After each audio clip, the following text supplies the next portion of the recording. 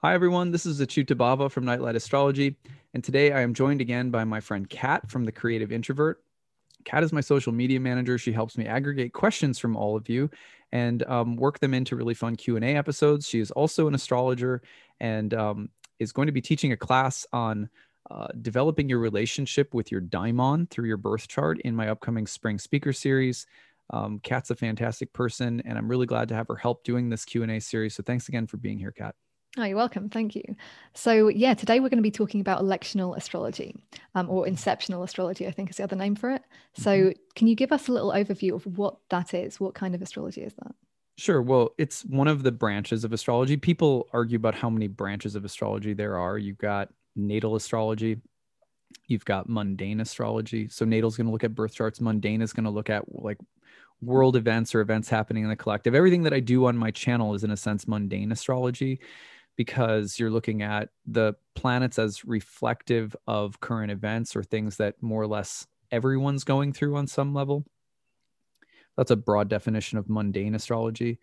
Then you have electional astrology as another branch, horary. Sometimes people will say medical as well. But so electional astrology is going to be about looking at the appropriate time to start or begin something in order to get a certain result, or the most likely thing that will happen based on the moment that something started. Um, and sometimes when is like looking for the best time to do something, like to say your wedding vows. There's a lot of different uses for electional, but that's kind of a broad definition. Okay. And what are some of the things that people look at? I mean, you don't have to give us a proper in-depth explanation, but um, anything in particular in the chart that you would be looking at to Yeah, say, like, this is a good time, basically.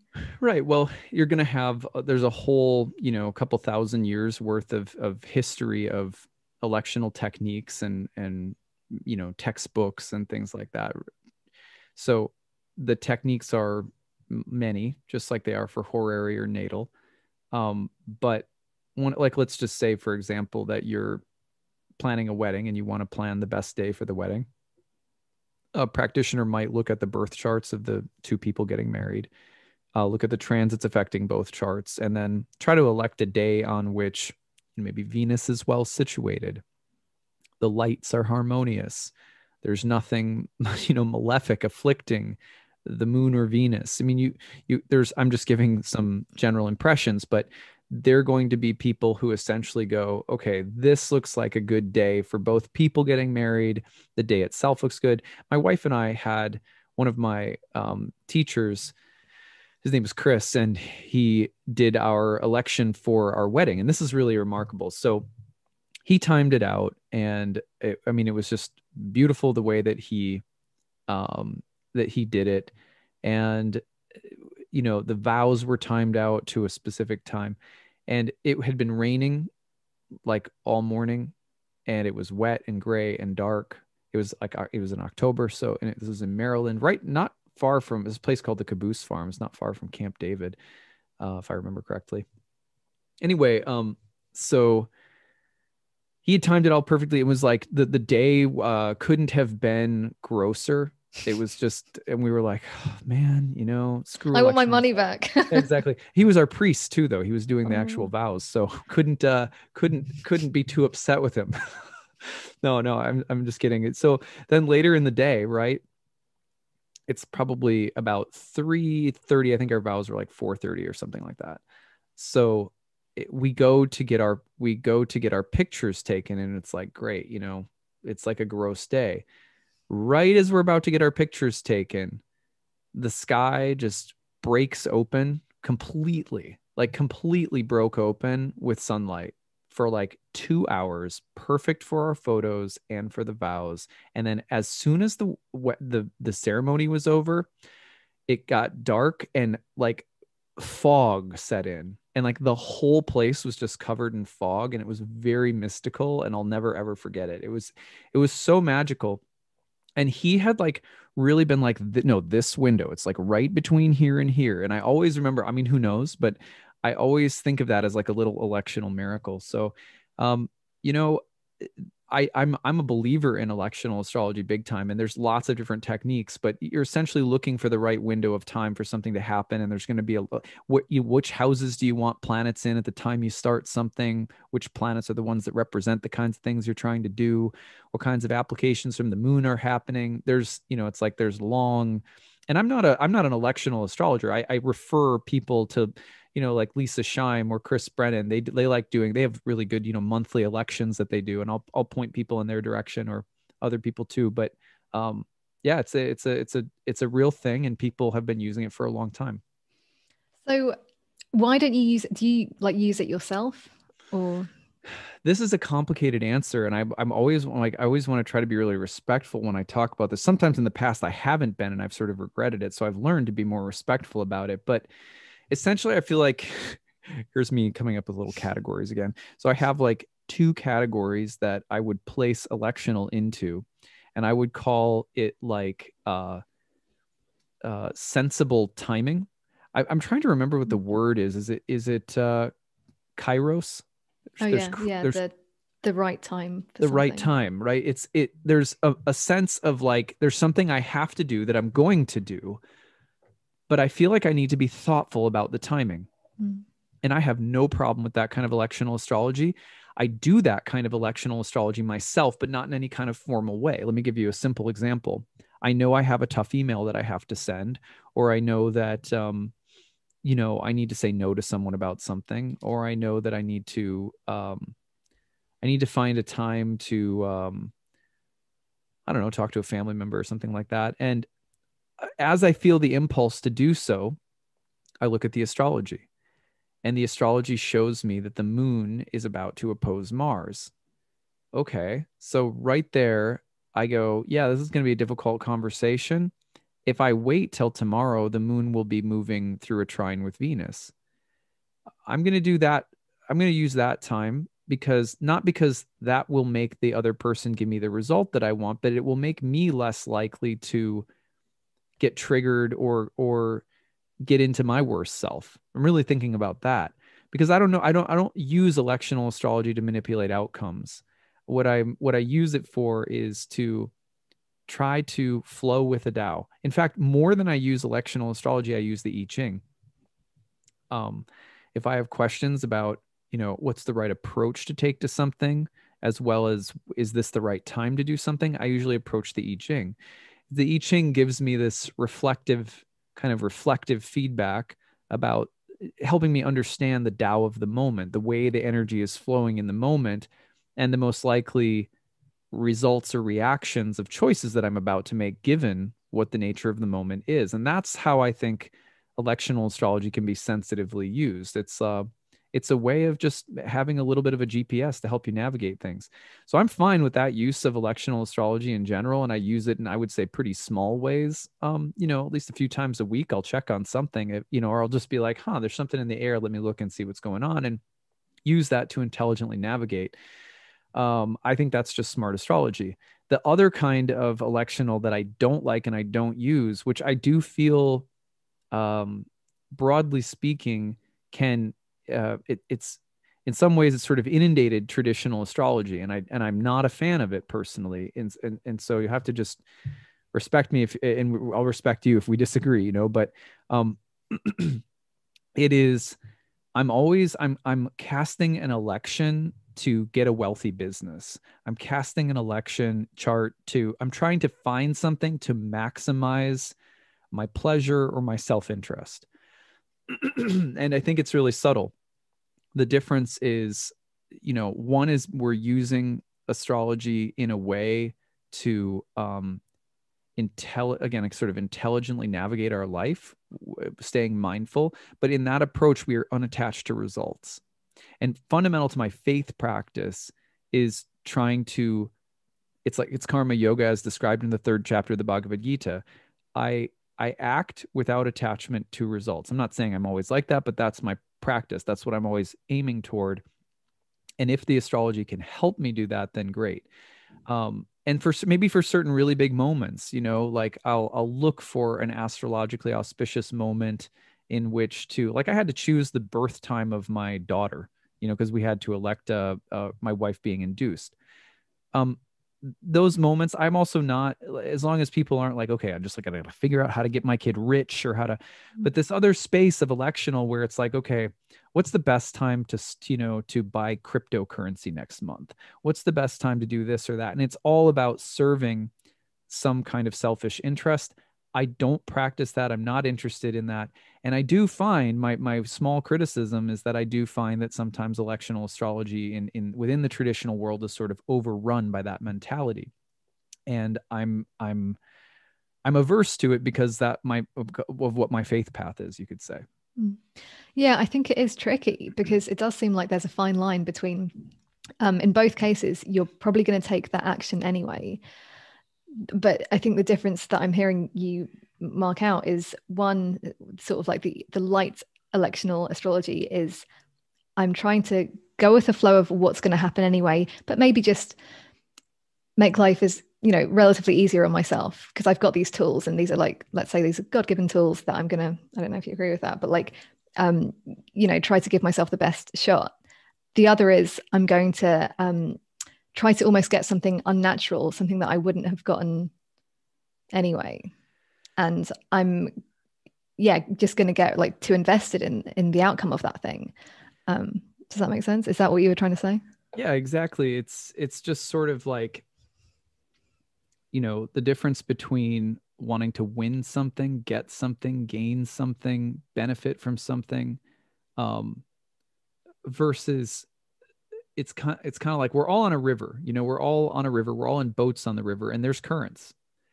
Um, so I guess to use an analogy, I don't know if this analogy is going to work, but let's say the person who uses electional or the I Ching or tarot or anything to just intelligently navigate, um, it's sort of like saying, look, I don't always know what to do.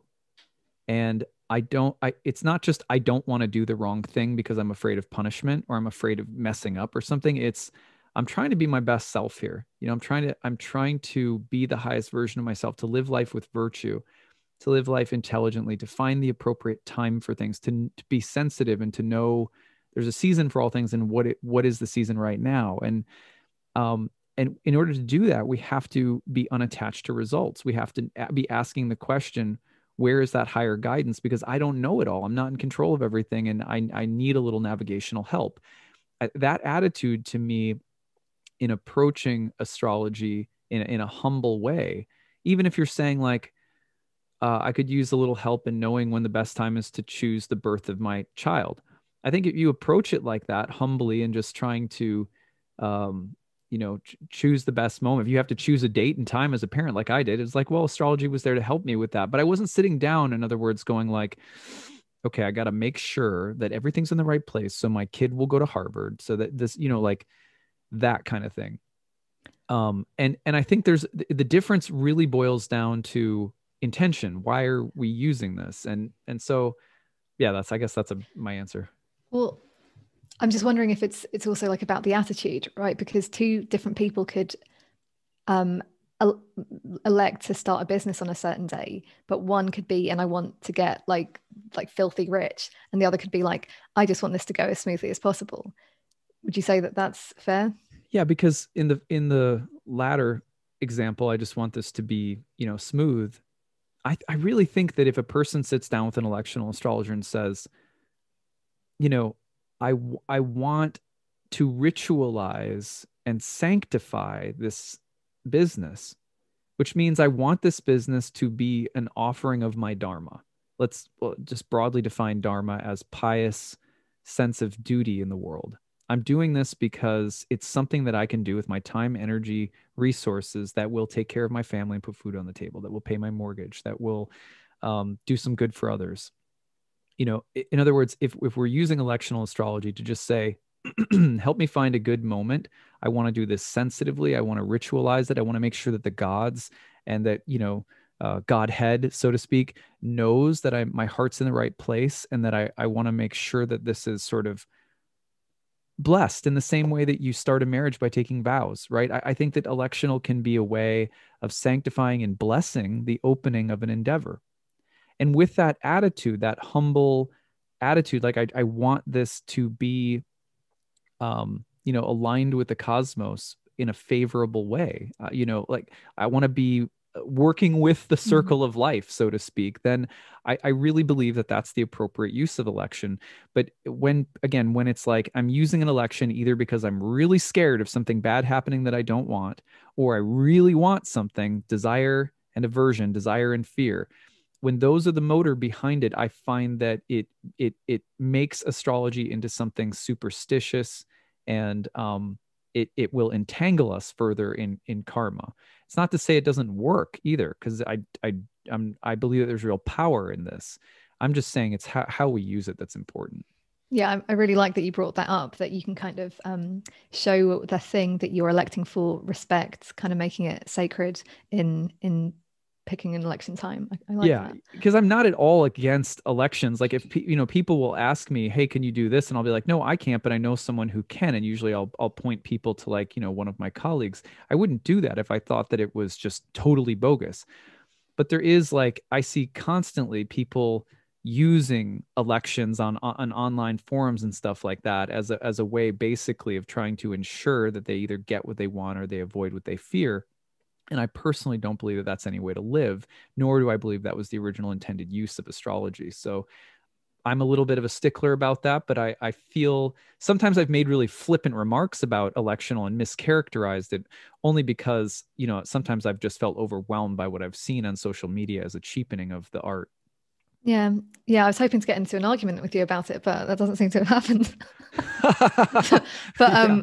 so is it a little bit like, because you're making me think a little bit about the um how horror can also be maybe misused Yeah. depending on our intention. Yeah, heck, any branch can be, because you can come from the same space using astrology from the same space, really. Any branch of astrology. It's like, well, let me use natal astrology to try and find out when my good transits are and get what I want or avoid what I don't want.